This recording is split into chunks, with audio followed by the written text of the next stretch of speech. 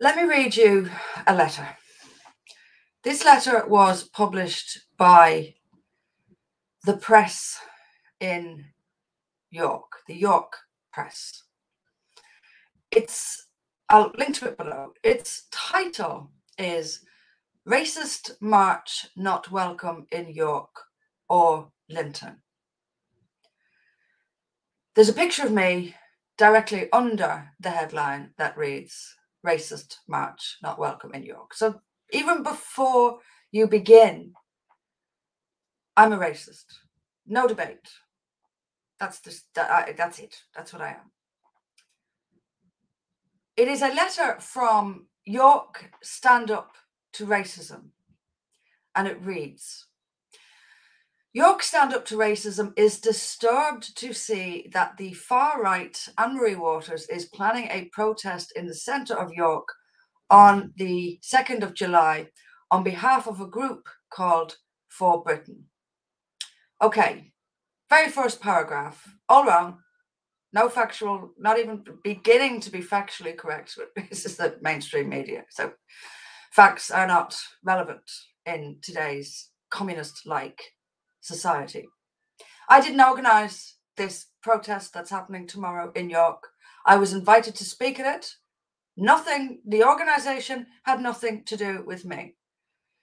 For Britain is not a group. It is a registered, fully registered political party, not a group. Second paragraph. Having named For Britain, it goes on to say that name in itself should send chills down the collective spine. What? Being For Britain should send chills down our spine?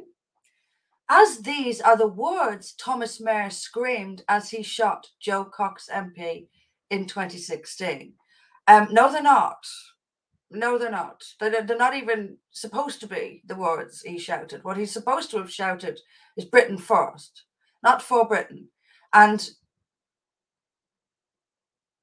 again, just completely wrong, factually completely wrong. But it's printed anyway. It goes on. Spreading hatred and fear of anyone perceived as the other is a tactic dating back many years. And in Germany in the 1930s, we saw where that led to. So now my picture appears under a headline saying racist. Now I'm compared to the Nazis.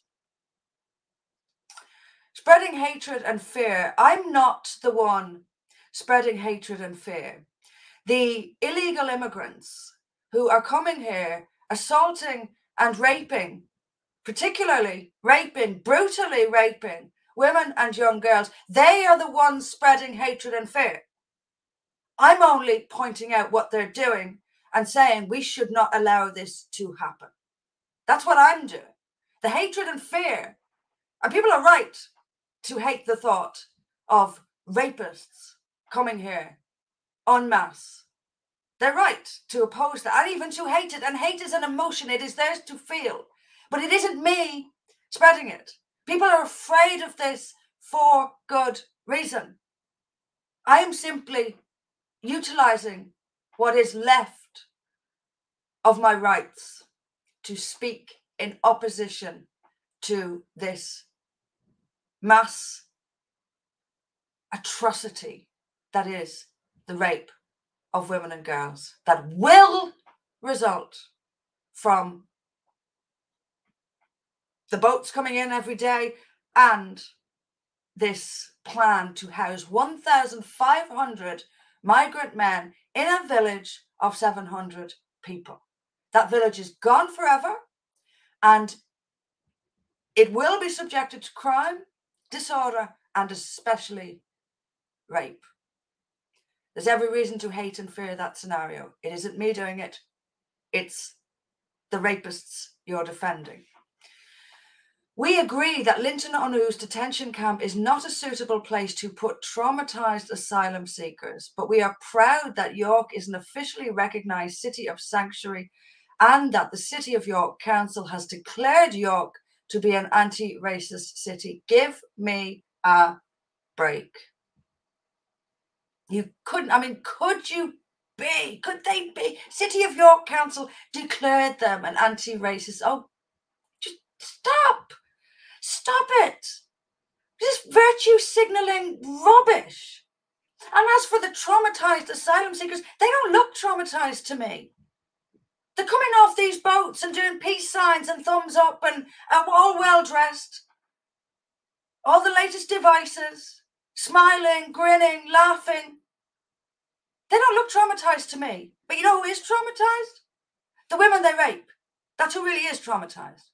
But there's no sympathy, no compassion from these stand-up to racism types for those rape victims. None. Do you know what this is? This isn't about compassion for the other. It's about hatred of the self. They support these people because those people are a danger to this country. No, not all of them, but many. And we don't know who's who. So by letting them in, we are knowingly putting people in this country in danger, especially women. And it's supported by these people, these types of groups, not out of compassion for the asylum seeker, but out of hatred for themselves and their own country. And by the way, I saw a fantastic clip from a march, a refugees welcome march of opposition to the stupid Rwanda plan, which was never going to get off the ground, literally. Protesting in the streets of London, and somebody with a clipboard went up to many of them saying, can I put you on a list for you to take in an asylum seeker into your home? No. No. Next person, no. I haven't got room. No, sorry. No. So the person asking the question said to one of them, so this is someone else's job to do then. You're not going to take them in. Someone else should take them in. And yes was his response, all without any shame or embarrassment. Just, yeah, someone else can do it. I'm not doing it. Unbelievable. The letter goes on. We don't want Waters and her far-right followers spreading their racist lies in York or Linton. Like what? What racist lies? What have I said that isn't true? But it doesn't matter. The press will still print matter-of-factly that I am spreading racist lies without giving any example. Just say it. They just call me whatever the hell they like. Never any evidence offered.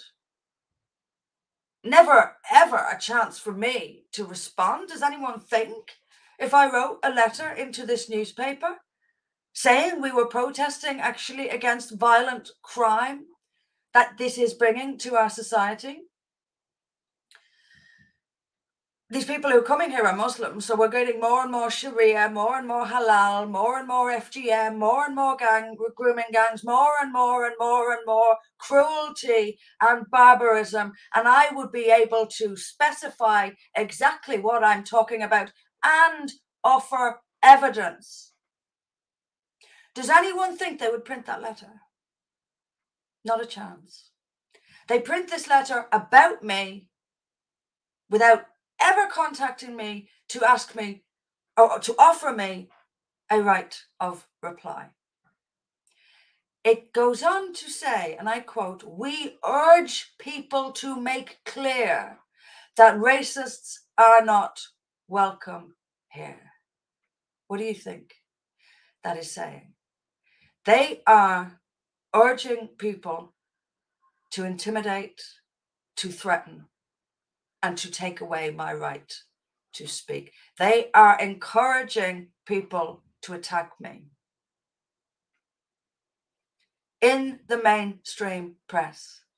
The press has for years put a target on my back, never offering me a chance to explain, to offer evidence of what I state, the truth that I state, ever.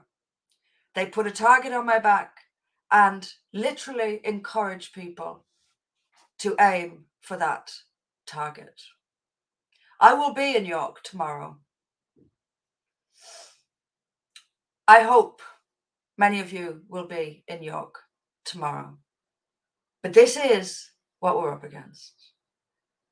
This is what people who speak out face. And it's the reason they do it, to frighten, intimidate, and silence anyone who goes against their destruction of Britain and their cruel, deeply immoral blind eye to the violent, vicious gang rape of young women and girls. They think they have the moral high ground. Well, let me just say this. If you knowingly facilitate brutal, violent crimes, you have no moral ground to stand on. You are despicable, and I don't know how you look in the mirror. But what's most frightening of all is the press's willingness to print without question allegations of racism, Nazism against a person they don't even bother to speak to, and then encourage people to attack me. That's where we are. See you in York tomorrow.